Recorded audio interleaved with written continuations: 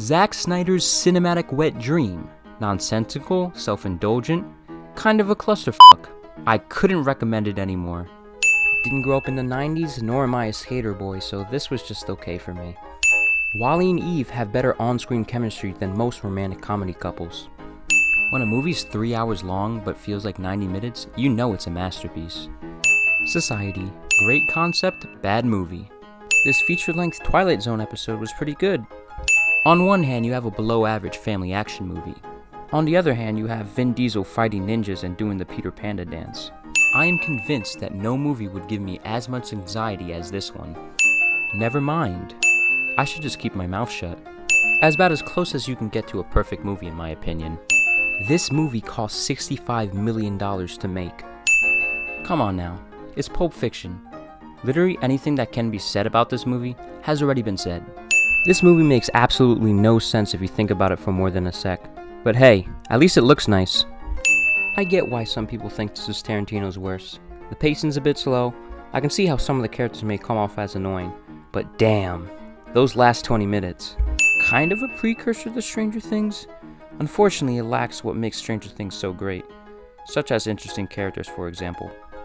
This was the last movie I saw in theaters before the pandemic happened, and to be frankly honest with you, I was more afraid of the people coughing in front of me than the actual movie. It was still good though.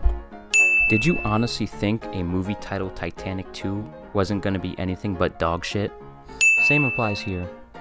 Why does the high school in this film look like a medieval castle? Probably one of the best romantic comedies ever made. This movie tried so hard to be the next Deadpool, and it kinda fails. A great look at the uglier side of Orlando, but that ending was just, nah. Toni Collette was robbed of an Oscar. Phoebe Cates' character's monologue about her dead father is probably one of the most bizarre scenes in any movie. What an interesting mukbang that was. I cannot put into words how much I f***ing love this movie. Let's be honest. The only reason us Zoomers look back on this movie with such fond memories is because of a handful of songs. Unfortunately, most of the movie is boring, and is a rip-off of Grease. No, seriously, the original script of High School Musical was intended to be a Grease 3, so take that as you will. Some might say style over substance. Others might say the style is the substance.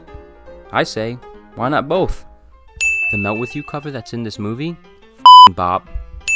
You know what, I'm sick and tired of people pretending like Spider-Man 2 isn't the best superhero movie.